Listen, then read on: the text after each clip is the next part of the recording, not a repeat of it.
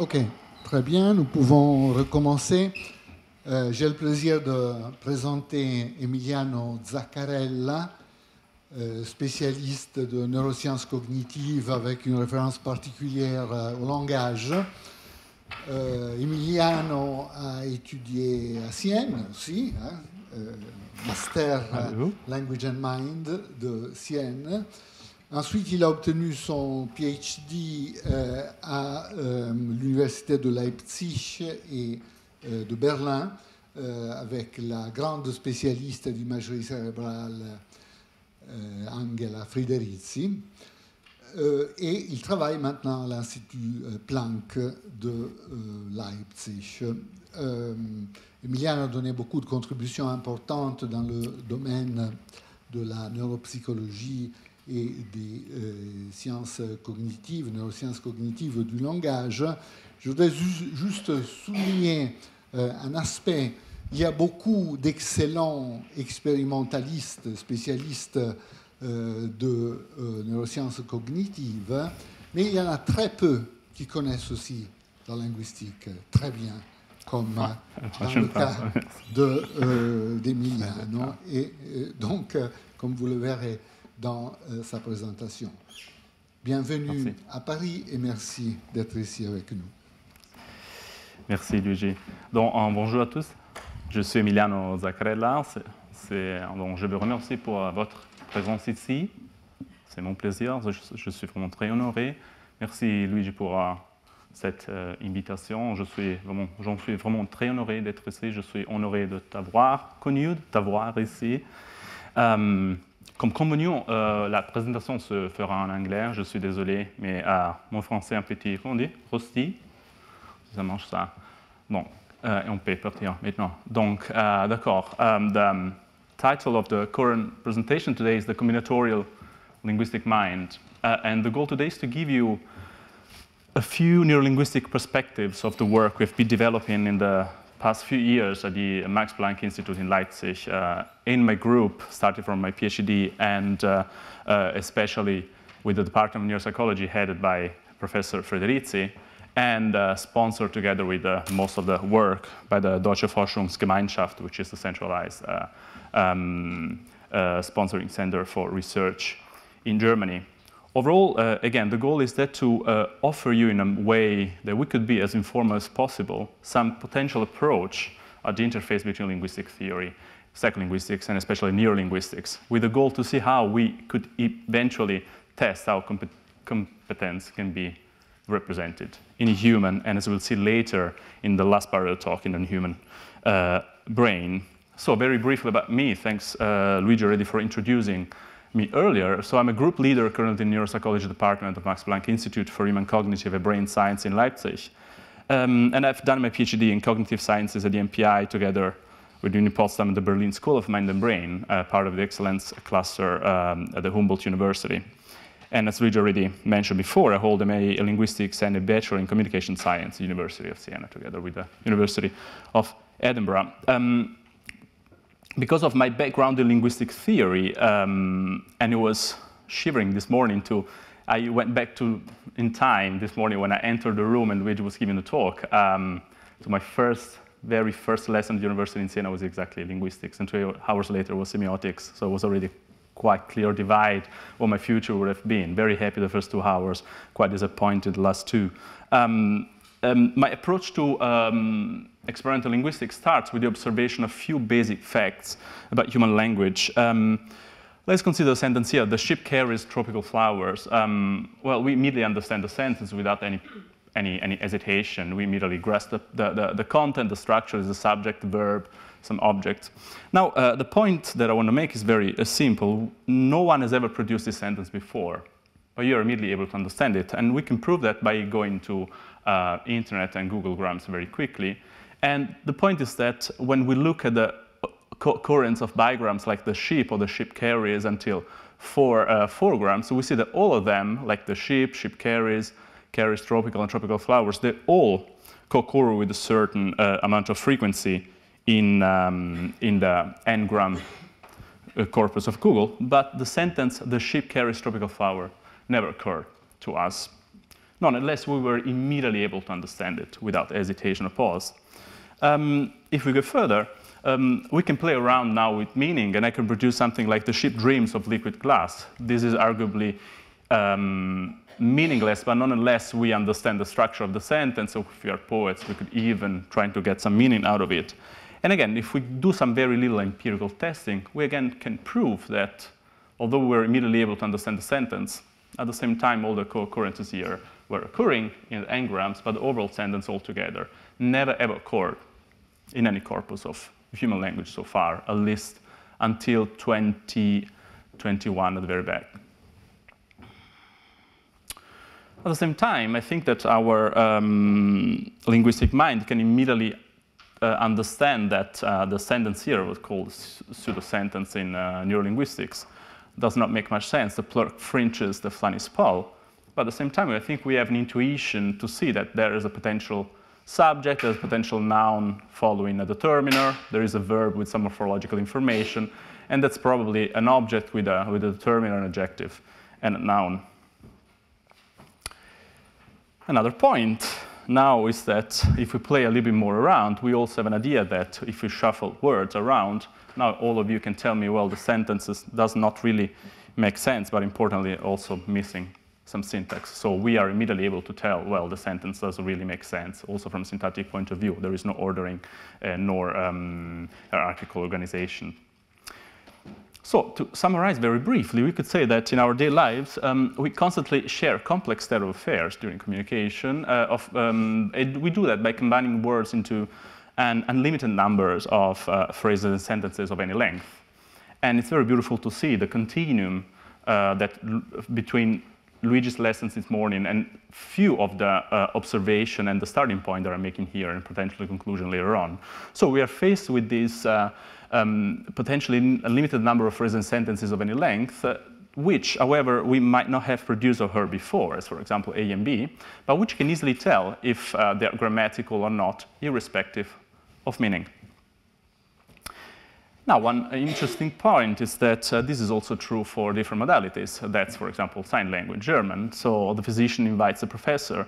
To the left, that's the Deutsche Gebärdensprache, so German sign language. But we can also create pseudo signs, as for example, the one to the right, which to German language, German signers looks like pseudo-signs, pseudo-language, although that's Brazilian sign language. But for a German speaker, they would say, well, there is some syntax. I can tell that there is a subject, there is a verb, and there is regardless now the order of the object. But nonetheless, also signers can easily tell if something makes sense, if something is syntactically structured, and if something is meaningless and syntacticless.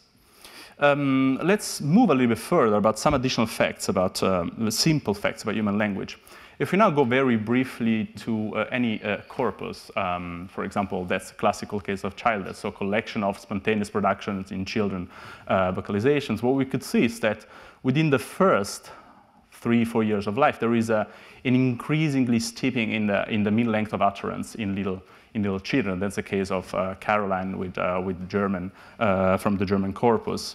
So the speaking child is immediately able, within 2 years of life, to produce continuously longer sentences and phrases of grammatical quality. If you go to the right, what a spurious fact you have seen is that this increasing pattern is there regardless of whether a child might be a hearing one or a deaf child. However, when we begin to look at non-human animals, as for example, classical chimp here from the classical Pierre's book, we see that the combinatoriality of this animal here remains around 1 all over years. By sitting in the interface between linguistic theory and neurolinguistics, an influential hypothesis that has been put forward now since the emergence of the generative grammar program is that an influential hypothesis in linguistic theory is that humans may possess some linguistic combinatorial competence, which must be based on abstract relationships, which are word categories. So we are able to understand the structure of a sentence, although the sentence doesn't make sense, like, for example, a pseudo-sentence, which may imply that we have an abstract tendency to look at categorical abstractions. that is independent of meaning, that is independent of modality of use, we have seen in sign language as well, which should be readily available during development, the second last fact that we have seen, and the last fact which might be unique to our species. Now, moving from these very simple observations, the overarching goal of cognitive behavioral science is that to understand how human beings process complex thoughts. Constrain ourselves to language, the goal of neurolinguistics becomes that of understanding how the human brain may encode this linguistic combinatorial competence across languages in healthy and clinical populations, and how this is reflected in behavior through language development and evolution. Now, when you make a step from linguistic theory to neurolinguistic, you must be faced with what is called the mapping problem, which is a huge tension between the different disciplines that we'll see in a second when we include a dimension which is only present in the second but not in the first. So neurolinguistics stems from the big neuroscience tree as a child of the big neurology path, so the study of the nervous system, and as a part of the cognitive neuroscience, so the study of how we react and process and understand a certain stimulus and our response to that. So neurolinguistics is the study of the neural system that has something to do with linguistics.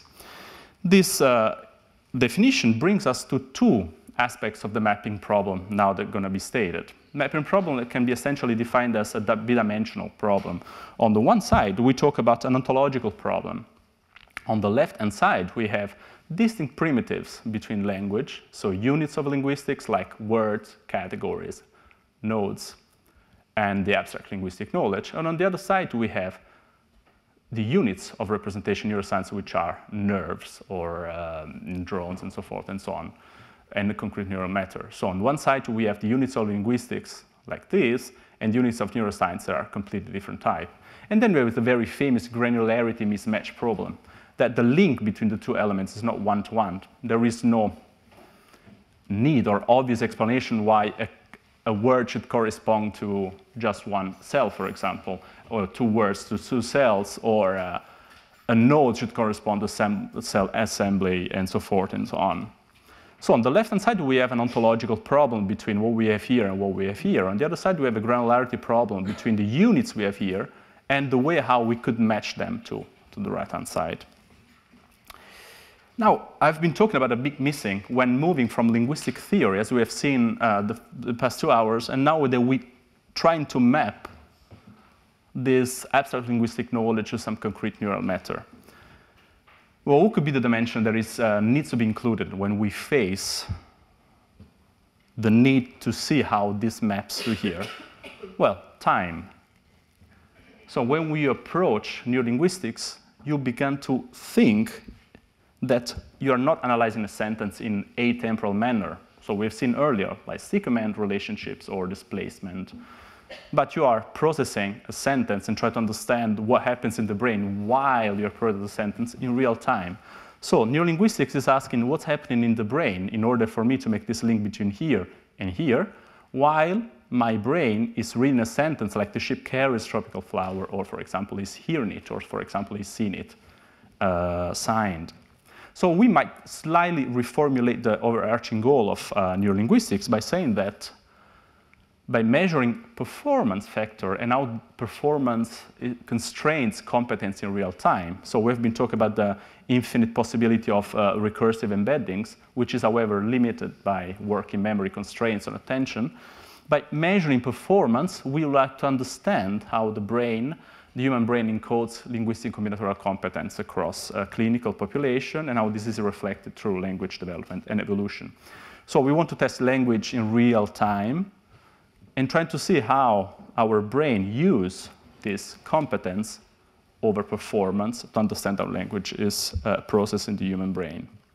In order to do that, we will go very briefly through some notions of competence. It will be very striking to me, beautiful to see how, on a very reduced way, I will be just repeating what Luigi has been doing for the past 2 hours. Then we'll move into what I call the functional space. So we will be looking at, through fMRI, we'll see in a second what fMRI is, what the anatomical regions involved in syntactic processing are in the human brain, just to establish what we call the functional space within which competence might be eventually reflected, and how the different regions might talk to each other to accomplish this task. Then the central part of the talk will try to bring together timing and functional space and parsing models to bring together the how, the when, and the where of something is happening in the brain while processing language. In the last part of the talk, we'll be briefly mentioning the modality independence of the linguistic system compared to the motor system, and its domain specificity. And last but not least, we'll be briefly going through development and evolution with respect to what we have seen here to propose a uniqueness hypothesis, which is just an empirical hypothesis over which I'm not able to take position right now, but just suggestions. So before starting that, let's begin to look at what abstract linguistic knowledge might be or we need to begin creating experiments upon. So if we go back to the sentence we've seen earlier, 60 years of work have told us that we might better represent this sentence as a set of categories to which the words belong, which can be merged together or assembled together to form constituents of increasing complexity embedded with one another. And the very simple idea is that humans have the capacity to abstract over words, to retrieve the categorical information of a certain word, which, according to some features, can be bound to another element to create more and more complex elements. And syntax would not work on words, but what rather works on categorical elements that we are labeled more and more on. So on this account, a very simple, reduced approach that would be needed from competence to be implemented in performance is that to try to answer very simple questions. Where do we know that the is a determiner and apple or ship is a word? How do we categorize them? And we would like to know how do we know that these two elements can be bound together to be, for example, labeled DP, to use an arbitrary terminology, but how we go from this level to this level. And last but not least, what happens when we apply the same procedure? So as you can see, this is just a miniaturization of what the program of the past 20, 30 years in syntactic theory has been proposing, that phrases and sentences are hierarchies of constituents that are merged binary to form more categorical, complex syntactic hierarchies, and a few categories of relationships generate, process infinite new sentences. And what Luigi has been showing before, the comparison between ChatGPT and the human judgment, was nothing but another way to say that we have this tendency to what we call it in neurolinguistics or evolutionary linguistics, dendrophilia, this necessity to impose syntactic trees on a linear array of words that we are faced with. Why do we talk about hierarchies? As also we just shown you before, very simply, we need one way to think about that from a more simplistic point of view is that we need anchor points across the structure to work on structures themselves. So I could perform substitution here by substituting liquid glass with a pronoun only if I have intermediate anchor points that will allow me to substitute a liquid glass with it, which would not be possible using a flat structure. Now, we have just given you here a very simple, again, reduced, minimalistic definition of what competence in human mind might be looking like. But what we need now is also to understand how to drive through the brain in order to see what A could be corresponding to B. So we need to give a very simple but very clear information about some concrete neural matter we're working on. So, and that's quite spurious. That's a human brain. And human brain, as a gross anatomy, it's called just a telencephalon, so the outer brain. And we always talk about two different hemispheres, the left hemisphere and the right hemisphere. And if we now open them up a little bit, we see the corpus callosum, which is a huge amount of axons linking the two hemispheres. And that's the very first notion. So we have two hemispheres, and apparently one of them is more important than the other for language, regardless of your hand, you're writing. And when we look at the brain, we describe the brain as we would describe, using geographical terminology, mountains and flatlands in the world. So if we look at the brain, we use morphology to describe how the brain looks like in terms of folding and holdings. And the cerebral hemispheres are characterized by what we call gyri, or gyrus, or crests of folded tissues, and by sulci, or sulcus singular, which are the grooves and spaces that the gyri divided are by one another. Although those gyral and sulcal patterns vary among individuals across the cortex, some very important ones are found in any and every single brain, which are very important to divide the cerebral cortex in each hemisphere into 4 lobes. So we have 2 hemispheres. We have different gyri and sulci, which are like the mountains and the flatlands in our brain.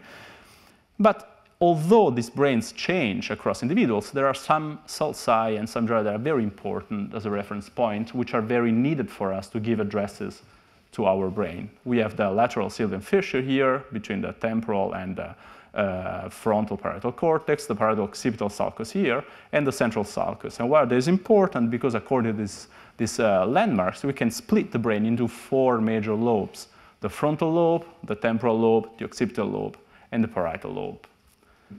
Frontal lobe, parietal lobe, occipital lobe, temporal lobe.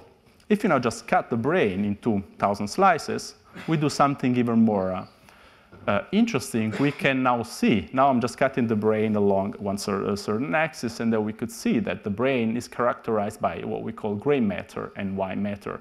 The gray matter is where the neurons end or start. The white matter is made by the axons, so that the bodies of the cells are linked into the different regions.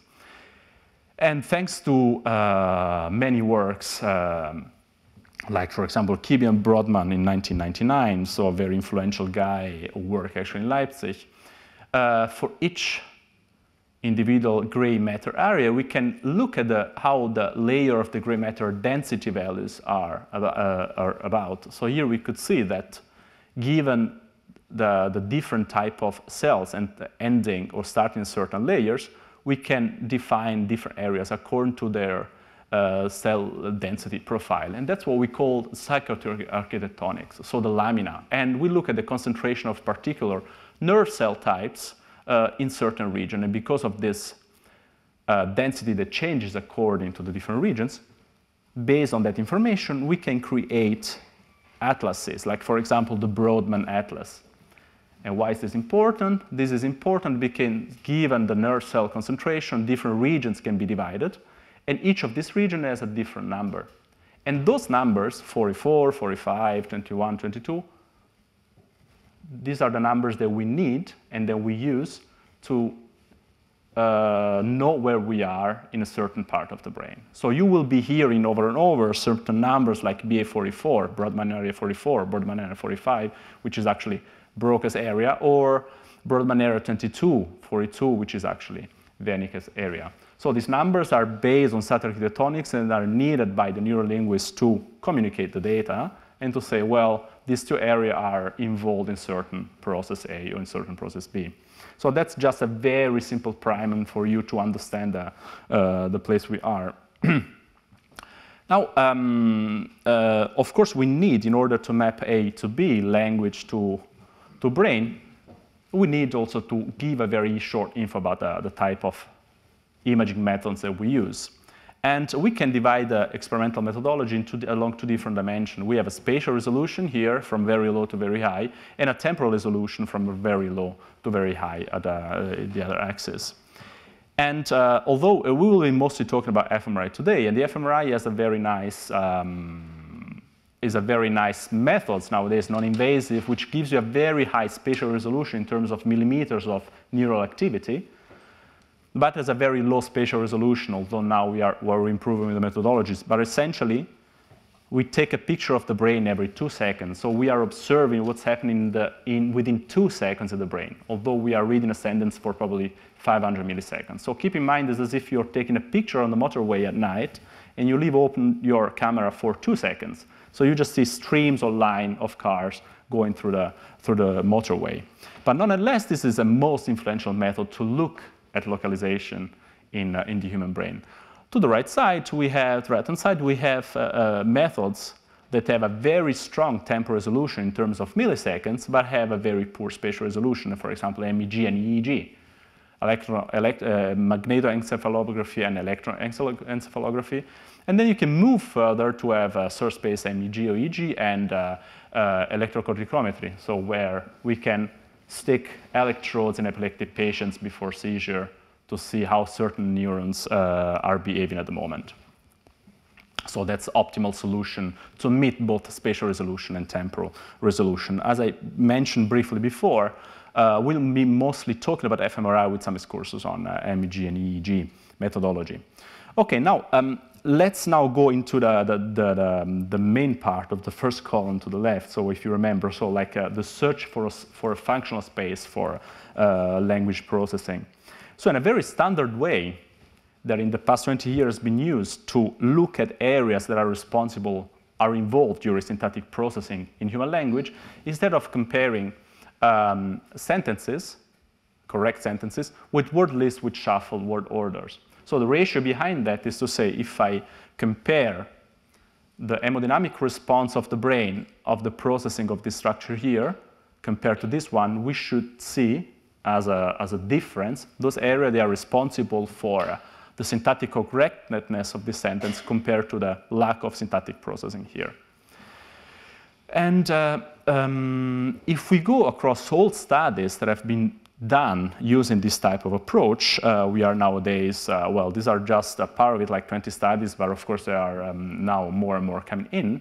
And we use a so-called meta-analytic connectivity, meta-analytical likelihood estimation. So for each individual experiment, I can look at how consistent the activation of that specific study is with respect to the process. What we find out is that when we generalize across these all studies comparing sentences or phrases versus word list, we quite interestingly see a clear pattern of regions in the left hemisphere which are involved in syntactic processing. So left inferior frontal, anterior posterior, so-called anterior and posterior superior temporal gyrus are involved during sentential phrasal processing in the human brain. That's just a very simple observation. However, I guess that some of you might have already asked, well, the effect may reflect both syntactic but also semantic information processing. In the very end, you are reading a correct sentence, you're comparing it to a word list. So can we separate the effect of hierarchy from the effect of meaning? So can we separate the effect of syntactic processing from that of compositional semantics? And the enterprise, at least until that started already, like in the early 2000s, has been that of creating artificial grammars that might imitate relationships that are found for human language without involving meaning. And in the past 20 years, there have been an increased amount of studies on artificial grammar learning and processing that have tried to simulate structures that we see in human language and to somehow make them learn by participants in a scanner. So here to the left, you have a classical so-called double embedding structure, which to those of you who do not really speak German or master German might be a suicidal process, but something like, ich denke, dass Maria die Hans, der gut aussah, liebte, Johann geküsst hatte. Probably even 60% of German people are not even able to process the sentence. So it's a perfectly classical example of embedding in human language. It simply says that I think that Maria or Hans, who was good looking, loved kiss Johann. So here you have the important point for you is that here you have three subjects that have a link to three verbs. And the idea is that of taking this kind of example and create phrase structural grammar, so-called PSG, that would be an AN-BN grammar, and ask subjects to learn these relationships. And then the idea was essentially that of comparing the processing of, for example, syllabic sequences, where they knew that LA, that, for example, the A can only correspond to a sound like ku, that sound like SA can only correspond to a sound like bu. So participants would hear in a scanner something like le, ri, se, de, kubo for ge, or kubo for gi. And they've learned that before, and they know that here they would expect a tu, but a gi comes in, and then you would see the type of activity that would appear in the brain when comparing the incorrectness against the correct grammatical structure. So there was a first attempt to see in the lack of meaning how these relationships that would imitate human grammar might be processed in the human brain without considering semantics.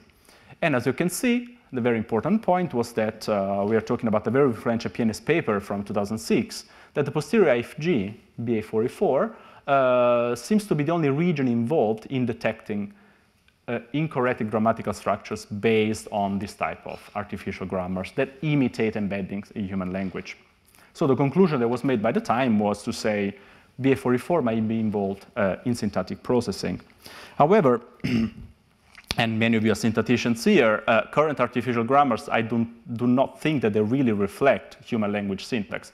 I mean, this is just an approximation of how human syntactic structure might look like, but that's rather a relationship between different elements that do not have any relationship between each other. And that's, for me, has always been the crucial difference between human syntax and this type of artificial grammars.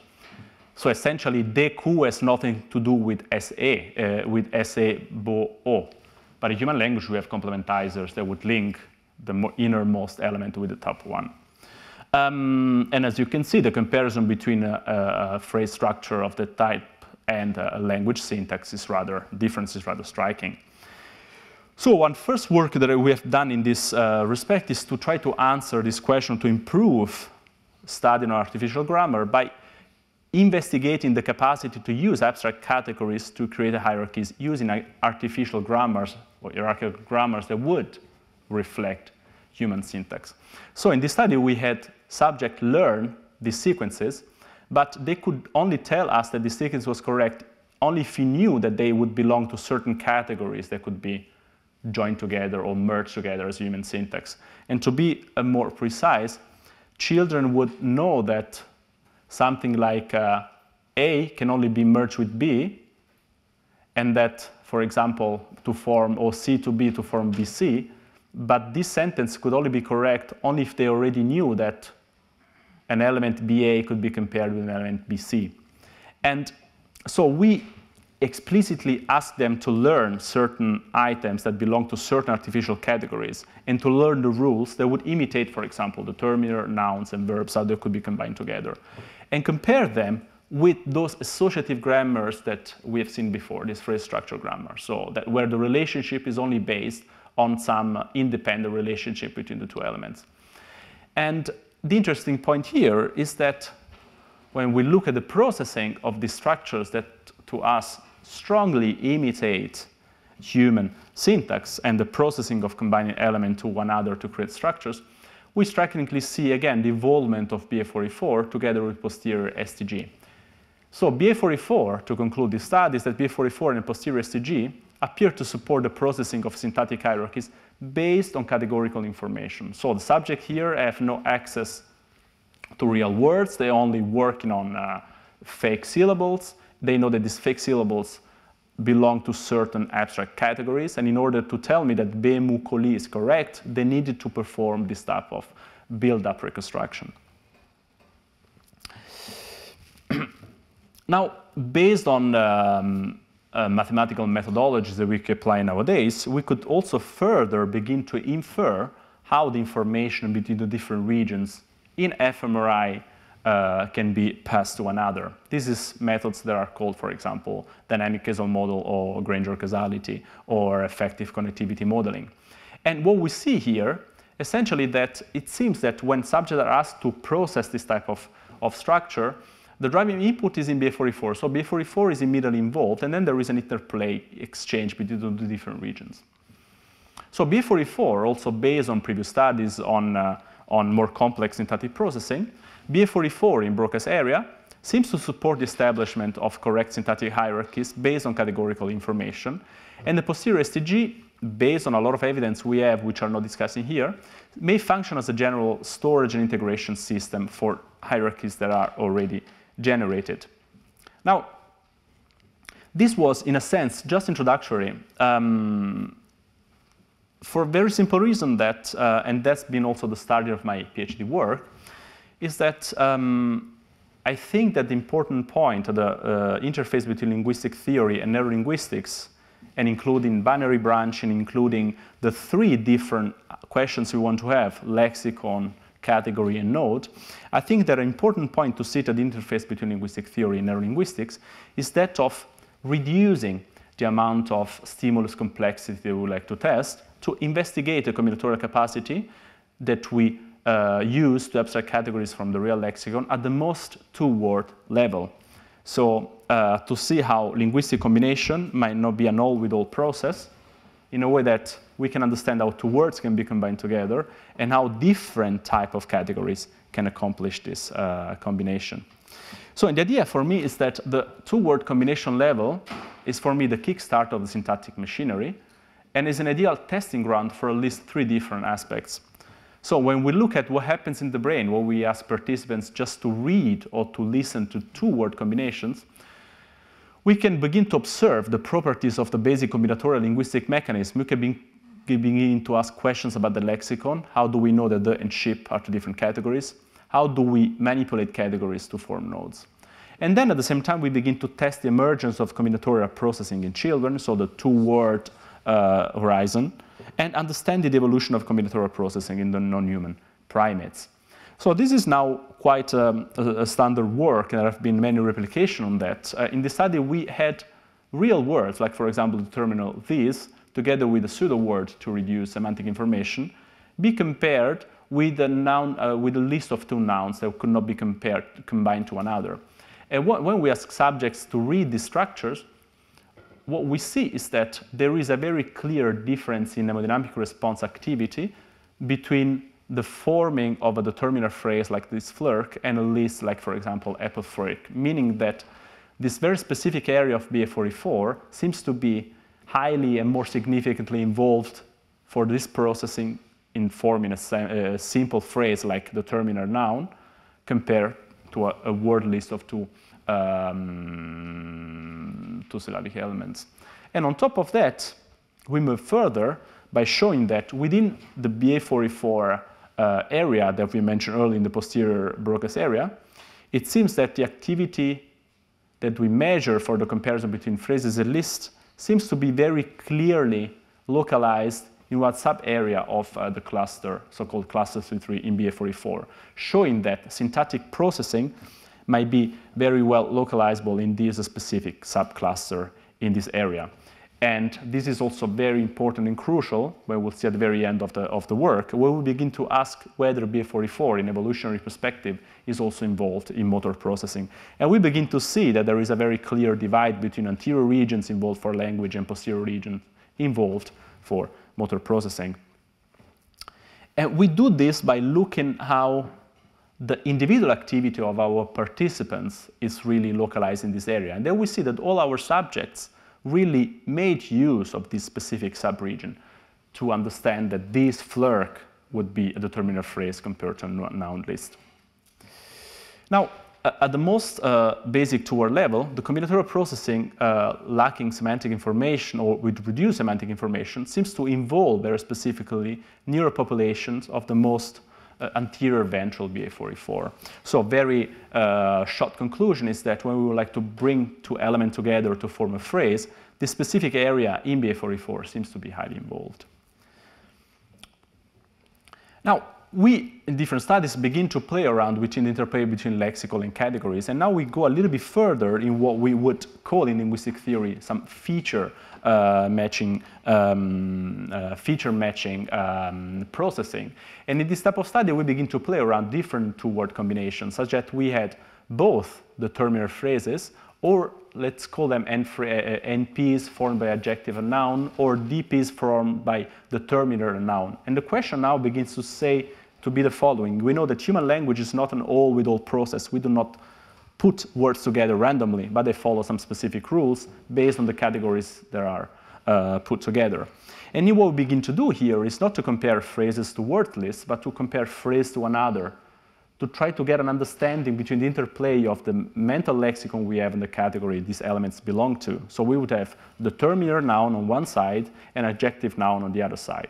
Hypothesis 0 is that merge or assembly or composition is always one and the same process and the same region might be involved. Hypothesis 1 is that depending on the word you're including in the combination, different subregions might be involved. And using what we call multivoxel pattern analysis, which is nowadays a very standardly used machine learning, artificial intelligence machinery, we ask which regions in BA44, 45 in inferior frontal gyrus contain the most informativity to recognize these words as belonging to adjective noun or determinate noun. So in this case, we ask certain voxel to say, tell me if you recognize this word, this combination as adjective noun or a determinate noun. And what we see is that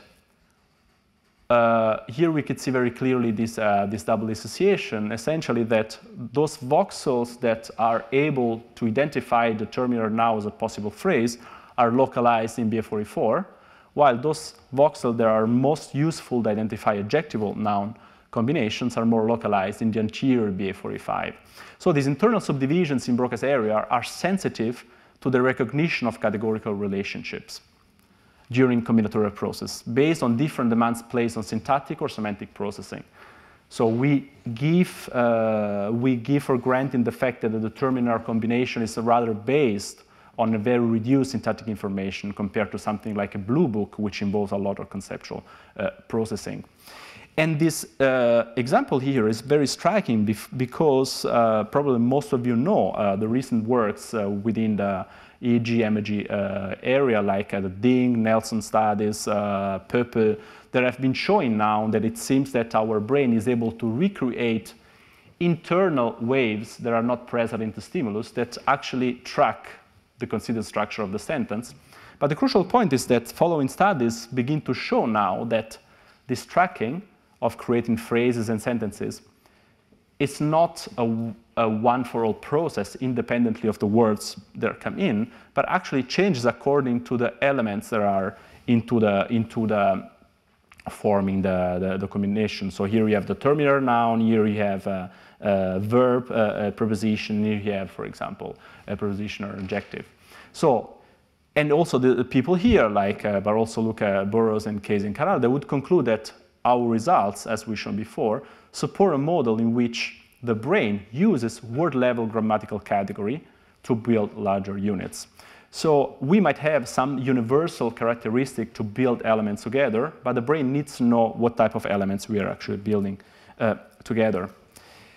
And the interesting point is that when we take the different type of phrases in input that we saw before, we see that these network modulations during Bayesian combinatorial processing recapitulate what we have seen before for complex syntactic processing with this famous driving input in BA44 and the integration that in this loop goes through the superior temporal cortex. Now, this loop is reminiscent of what we know now from the structural point of view, where the two areas, the inferior frontal gyrus and the posterior temporal cortex, are structurally linked by longer fiber tracts along the arcuate fascicles. So network modulations during Bayesian combinatorial processing recapitulate complex syntactic processing we have seen in the first part of the presentation along, most probably, the arcuate fasciculus. It's always funny that AF is also Angela Federici, so, but that's just among our group of people. Now, however, what we could also do in the brain is also to look at the area of deactivation during some certain process. So if you remember correctly now what I showed before here, this was an artificial grammar study. Here you have no semantic information, but only syntactic or abstract information. We can also ask the brain the kind of regions that are remaining silent or even drop out work during the type of process, meaning I have nothing to do with that. And interestingly enough, what pops up are so-called semantic areas, which is an additional proof of principle showing that what we are testing here has nothing to do with semantics, but probably with some different processes more lightly syntactically related. So the semantic areas of a linguistic network show deactivation during hierarchical syntactic processing. And the funny thing is that when we now compare different phrases that have identical syntactic processing, but they only change in terms of meaning, so for example, fresh apple, awake apple, which is meaningless, or fresh Guffel, which has a pseudo word, we see that there is a modulation of these areas that are involved for semantic information, but not for syntactic information. So the anterior IFG, BA547, DATL, MTL, seem to support conceptual evaluation during word combination. Now, in this first part, to summarize in this interim summary, we can conclude that Broca's area in the posterior STG support the functional syntactic network of the adult human brain. Within this network, these two regions appear to do different things. Broca's area, specifically BA44, seems to establish syntactic structures of language sequences according to categorical information. And the hierarchical information may be sent back to the posterior STG in recursively manner, which would act as a general integration system. And conceptual evaluation involves different areas that include angular gyrus, IFG, and the ATL, which are now well known to be, for example, very damaged during, for example, semantic aphasia in elderly people. Now, we have just defined a very simple functional space, and I only show you a couple of very simple experiments to show the type of approach that we use to interface linguistic theory with neurolinguistics. But now let's try to get a little bit more fun by trying to bring the different information together to say now something which would be relevant to the timing of syntactic processing, to the where of syntactic processing, and to the when. And essentially what we do here is to bring together the knowledge that we now have about parsing models, what happens in real time when I hear a first word and then the second word and then the third word. When something happens across time, and where something could happen. And in the second part of our enterprise in our group, instead of bringing together these three elements, to talk about causality. So we try to infer how a specific region during a specific time frame in the online language processing may be an effect, an impact on how we understand the sentence. We'll be mentioning very briefly left corner versus bottom-up models. We'll be talking about mask syntactic priming and the Elan paradigm to look about the timing we will be interested in. And then we take these two information together with the knowledge that we know about Broca's areas to see if this area is involved at a certain point during processing. So now, very briefly, parsing models are just a way to show how we algorithmically, computationally, we go from word A to word B to word C in real time. And we can understand the sentence doing different things. According to a so-called left corner parsing model, which is a mildly top-down approach, what would happen when you hear the? Well, you know you hear the, you assume this is the terminer, you immediately open up the terminer phrase, and you predict a potential noun that would come in, or an adjective noun, and then the prediction is met, and then the element the phrase is closed. In the other case, you would have a bottom-up approach. For example, you hear the, you do nothing, you do nothing, the second word comes in, then you apply a rule or a feature matching between the two elements, categorical elements, and then you close up the phrase. So these two different procedures would give us different timing predictions about how we understand the sentence. So here we are asking, what happens when I hear the? Am I expecting a noun? Am I expecting a word, or I just stay silent? We are talking about milliseconds, of course. You can begin to think about that on your own. But what we do now is we started from behavior, and we begin to ask, what happens, and how quick is syntax? So in this work, there are behavioral studies, and as we tested probably all Leipzig here.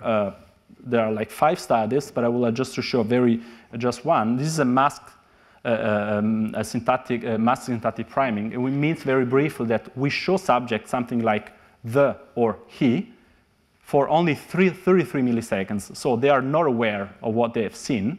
They are 50-50 chance. They've seen something, but they have no idea what they've seen.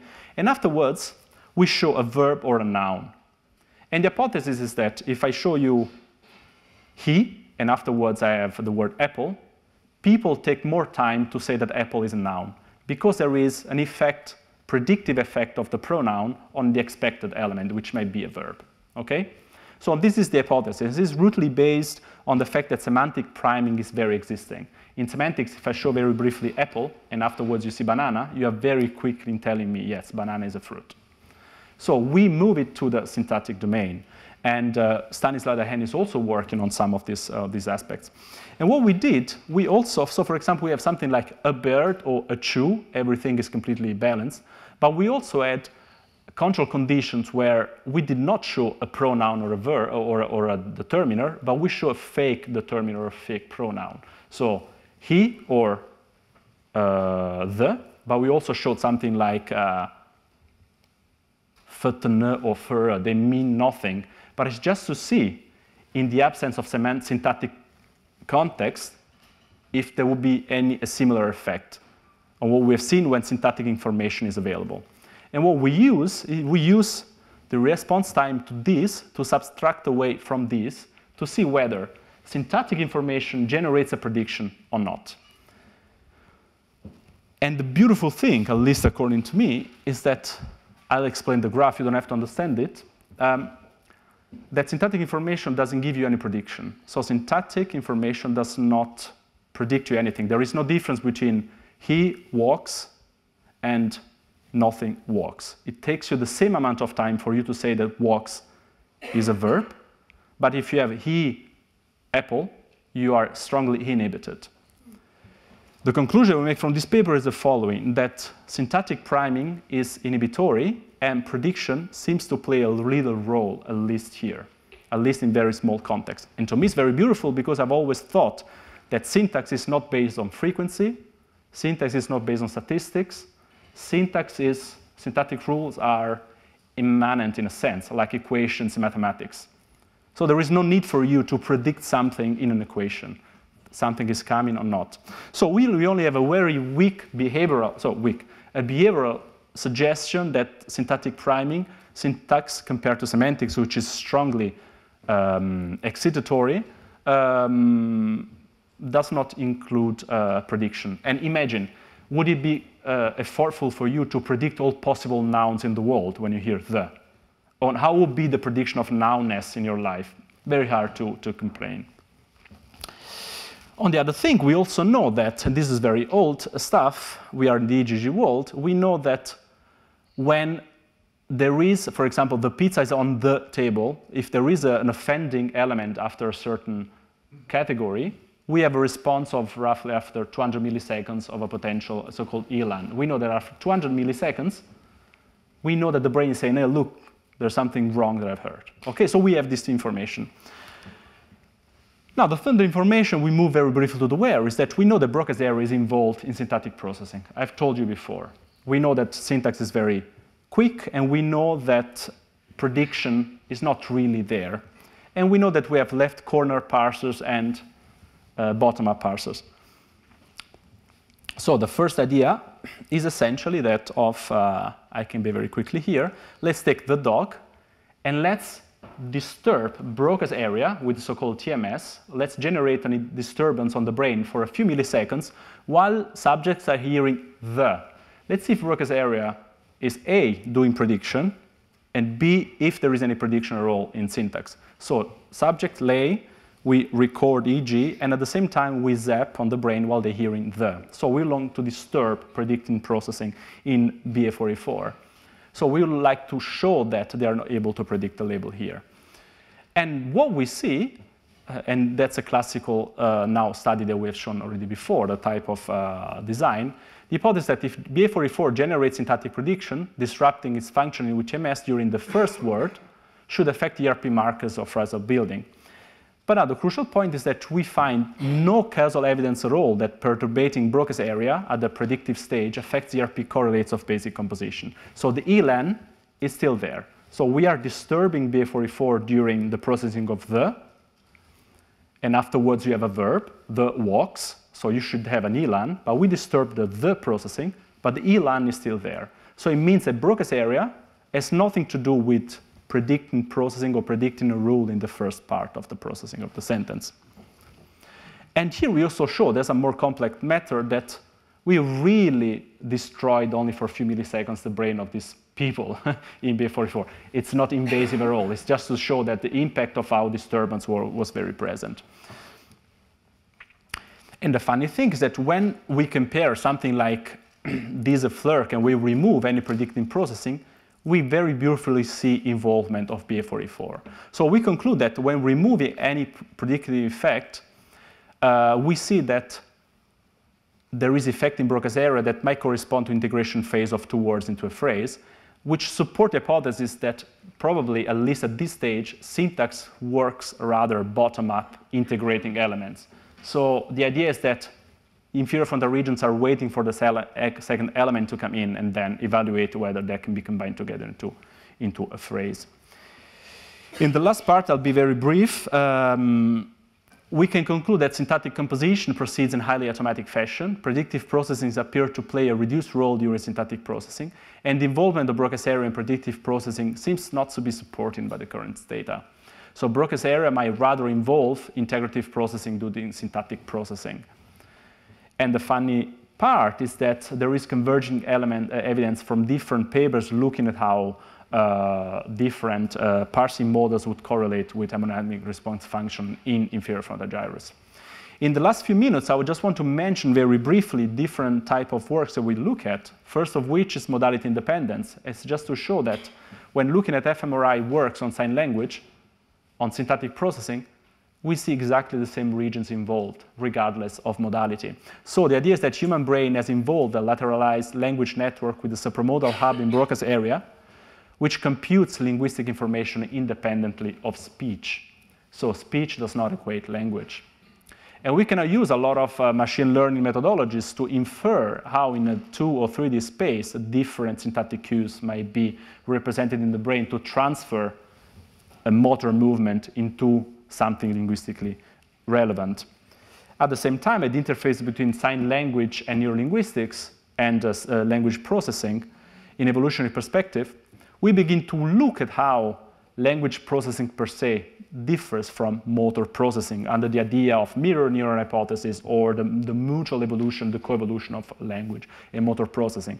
And what we show you in, in a few papers now, and fMRI studies coming in, is that what I mentioned before, BA44 seems to be anteriorly involved in syntactic processing, but the posterior part along the premotor cortex rather involved in completely different type of works to select premotor mental representations. And to two different regions, BA44 anterior and posterior, represent two completely different functional patterns across the cortex.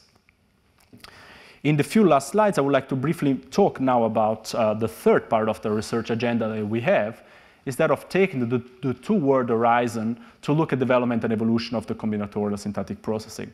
Now, we know that two words combination level is an ideal testing ground, as I mentioned before, to look at the emergence of syntactic processing in children, how a child might begin to produce the book, a book, for example, to abstract over determiners, and at the same time, how to look how non-human primates might begin to combine different vocalizations together. So, children seem to quickly switch from memorization to abstract categorical syntax during two-word production phase. We won't touch this argument too much here, but I would like to mention works from Charles Young and many people at Stanford University, for example, Michael Frank, for example. But we'll concentrate very briefly on this last part here, on the idea that non-human primates which seem to fail to process artificial grammars that loosely imitate human language, might really not go beyond the two-word, the two-call vocalization. So these are standard studies that probably most of you know, the classical speech and other studies and many more different applications proposed. It seems that during perception, human primates fail to correctly process more complex AN, BN grammars, as for example, those who are here. And the proposal, while here we have AB associations, the proposal is that non-human primates do not go beyond the two-item horizon limit. And I still remember the very beautiful paper that you also, Luigi, was mentioning about the merge 0, merge 1, merge 2 hypothesis, where it could be a potential divide between the different species.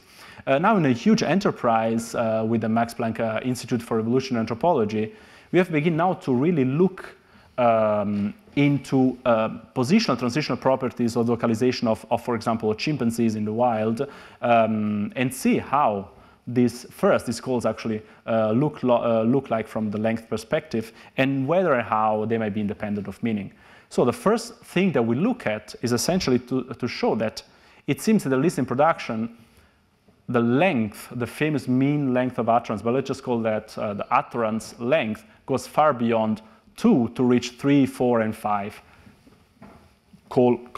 combinations one next to each other.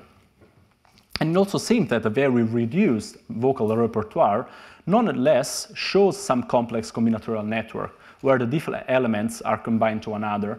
But, and that's the first step, it seems that the way they combine follows some superficial organization, such that there are some elements that always occur in first position and some elements that always occur in second position.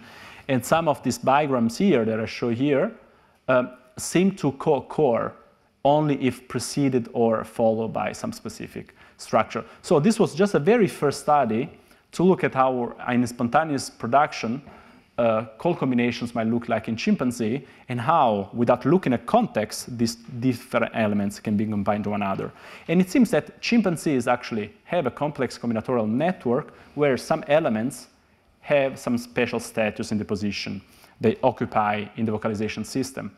Now, the second step is to look at the relationship between these positional transitional properties and meaning, and to see whether testing the combination of calls may correspond to productive compositionality. And of course, I'm touching here a huge topic, and I'm very happy that Philippe Maël are here, but it's just a last slide to mention that I'm just showing this data here, thanks to Cedric and Kating in Lyon and Max Planck Institute, just to show that we now begin to look at the interplay between bigrams, trigrams, and context. And the question is that what happens if I put two elements together?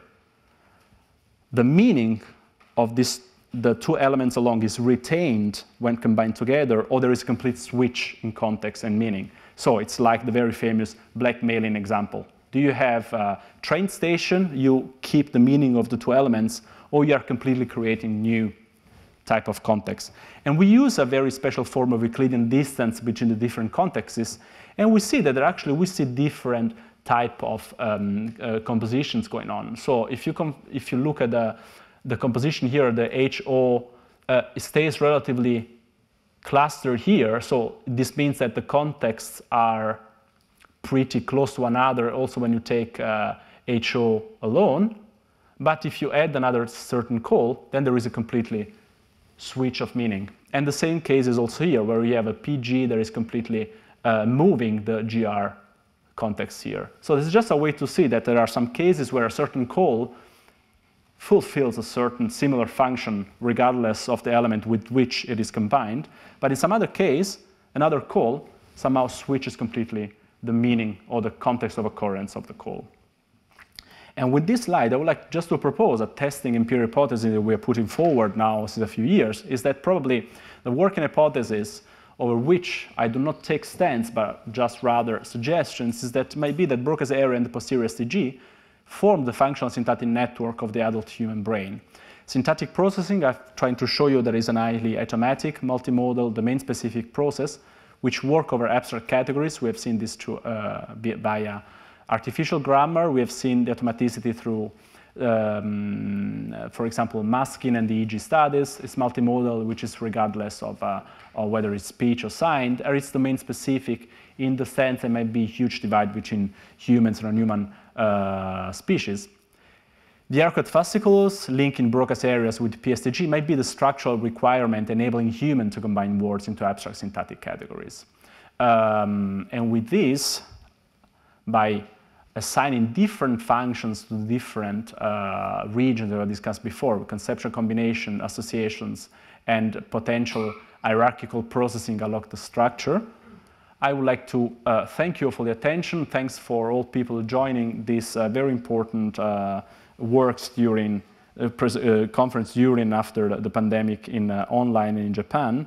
And I would like to thank all the colleagues and in Leipzig, in Heidelberg, in Göttingen, in Lyon, and in China, among many, and all the other lists here. My boss, Federici, and I would like to wish a happy Republic Day to all the Italian people here in the audience. And with this, I'm happy to get questions from you. Thank you very much.